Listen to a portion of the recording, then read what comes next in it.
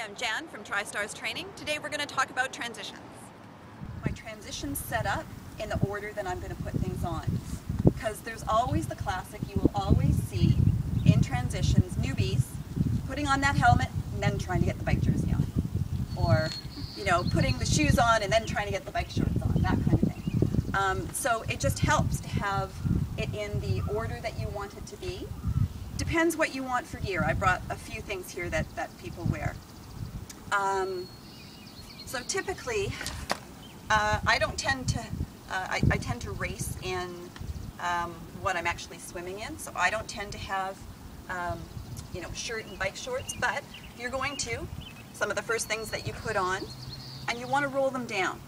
So you can imagine you're damp, you're wet putting this on, so it can be quite difficult to put on. So roll things up as much as you can, and then once you get it on, you're just rolling it down. It's much easier. Same with the bike shorts, same with socks. It's much easier to roll the socks all the way down, pull them on the top, and then just roll them up.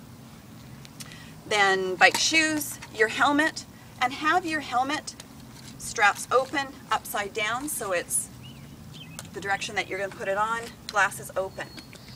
Same with the shoes, depending on what your shoes look like. Some are elasticized, but have them as open as you can so that you're not fighting with any of the straps or laces. That make sense? Same thing for the run. I come in, by the time I'm getting into my transition, I'm already thinking about what's coming off.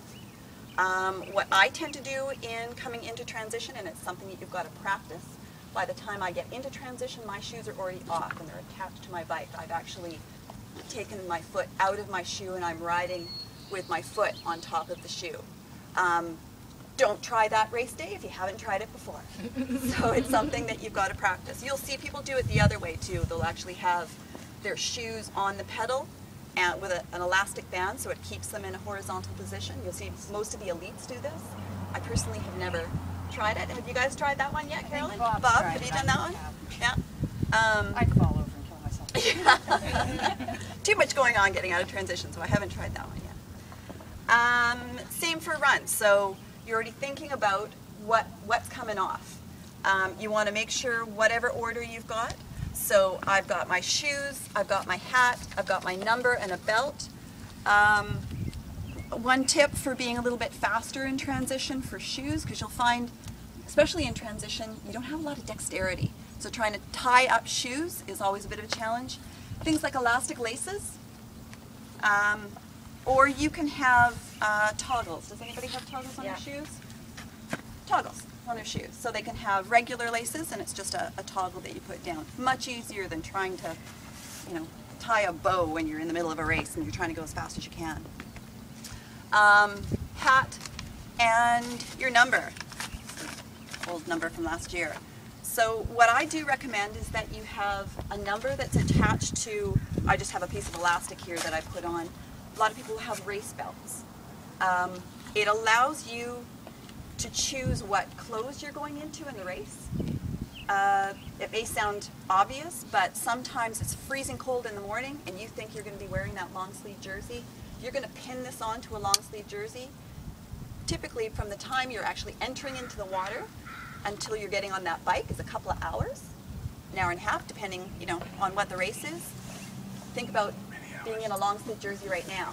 Nice and warm, it would be really hot. So typically what I do is I come into transition, helmet, shoes, they're off, my running shoes go on, I grab my hat and my number and I'm out of transition. I'm not even putting this on yet. I'm doing this as I'm running.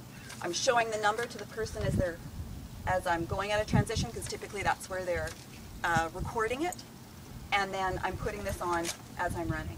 So it's one of those things, practice things and then figure out what works for you. Does all that make sense? After you set up your gear, I always take a few minutes and observe the transition area. So go to the entrance where you're going to be coming out of the swim. What does that look like? Okay, I come out of the swim and it's 1, 2, 3 rows and my bike's by the power bar banner or by the big tree or whatever. Do it from the other side as well.